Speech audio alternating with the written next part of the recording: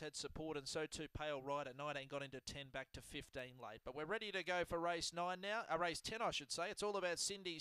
Drawn the red.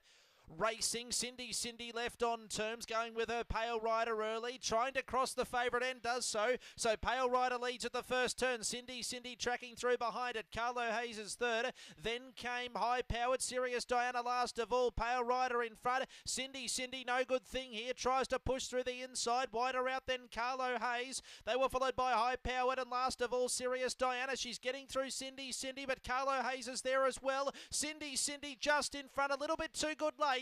Cindy wins by 3 in the end, beats High Powered. Sirius Diana flooding home.